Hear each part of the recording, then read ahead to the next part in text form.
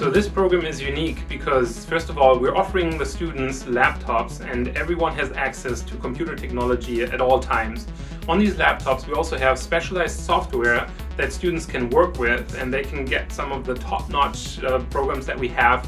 We have also machines in the undergraduate lab from Alienware where they can work with some of the cutting-edge hardware that's out there in game development. And finally, we put students in front of problems that they have to solve themselves from the ground up, instead of just training them on the job or training them just to work with one program and just figuring out that one program. Instead of that, we talk to them about how do you solve a design problem and how do you solve a programming problem, and we teach them all those skills necessary to understand what is good game design and what is good game programming, and then they develop the games from the ground up and turn it into something wonderful at the end of the term.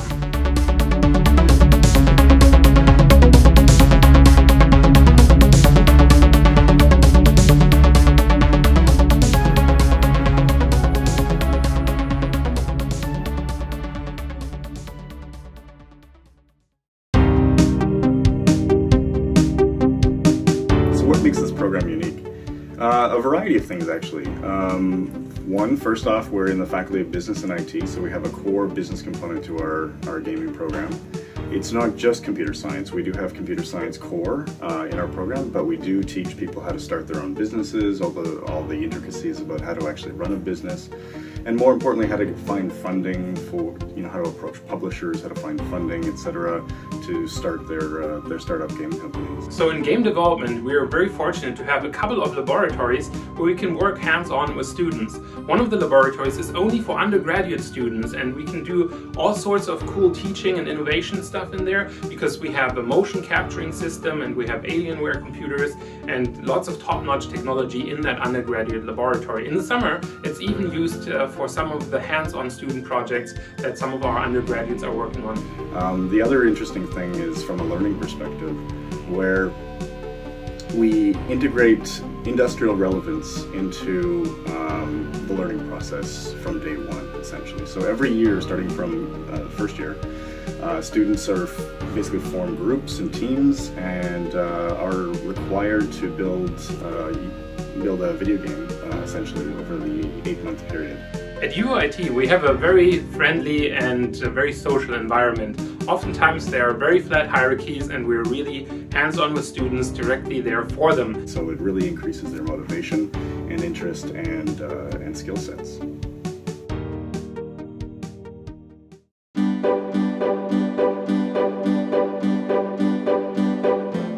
I definitely have a passion for game development. It actually started in high school, really late into it. For most of high school, actually, I was convinced I was going to do something in biology. When I was 15, 16 years old, I was learning to be a film director. I knew I wanted to do some art, but I didn't want to do just art. I also wanted to do some programming. And I liked playing games, so I thought I'd like making games. We did this quiz that kind of shows us which career would be perfect at, and almost every single time game development showed up. Well, UIT was the only university that had a really specific game development course. And with the development of 3D technologies, I noticed that games can be just as beautiful as films. I found game dev at UIT. It's really hands-on for a university course, and it really teaches you what you need to know for the game industry.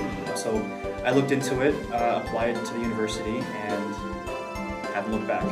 In the future, I hope my games can bring a cinematic experience to the players, and UIT taught me all the skills to achieve that. The technology that UIT provides us is actually really awesome. And it's specialized for their program.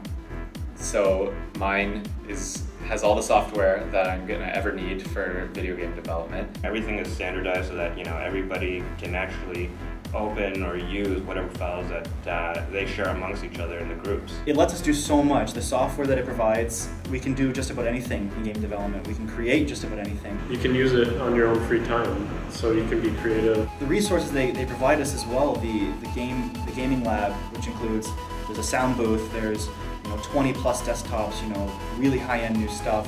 They also come with software that you need, like Visual Studio and Maya and Mudbox. Those help you create art assets and code for your game. with the school giving the software to you, it pretty much helps you out and get to finish whatever you need to do within whatever skill set that you're actually focusing on.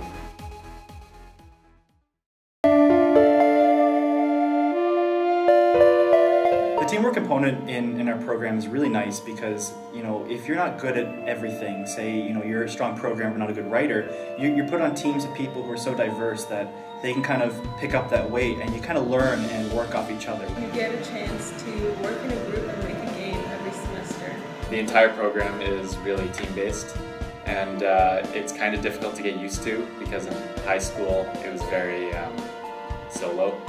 But once you're used to it, it's great because you get to play to your strengths. During the term, we also are very interactive with our students. Usually in-class activity involve you getting physically active instead of just sitting at your desk. We really promote a lot of different types of social activities with students.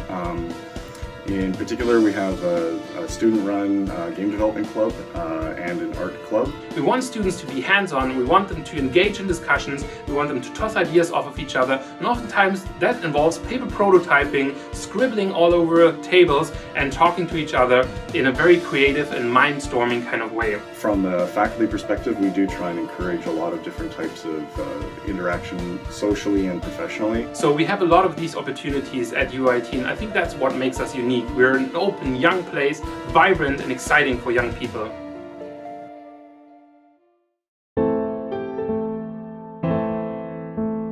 The different courses that you're taking in the game dev program, you pretty much get a taste of everything. We're taught the bare bones in this program. You know, we don't come in with existing engines and just kind of create these really simple games as fast as possible.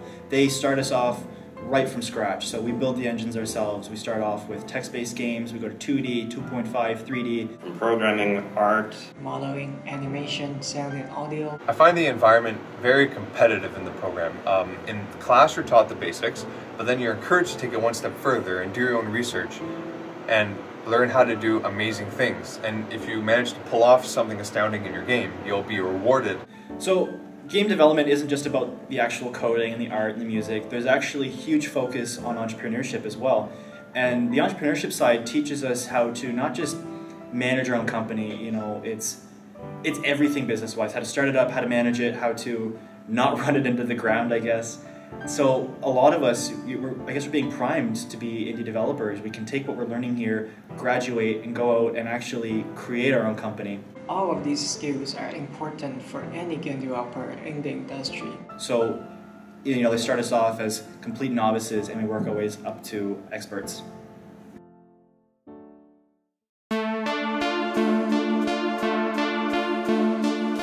So while studying at UIT, I got the privilege of being hired by my professor.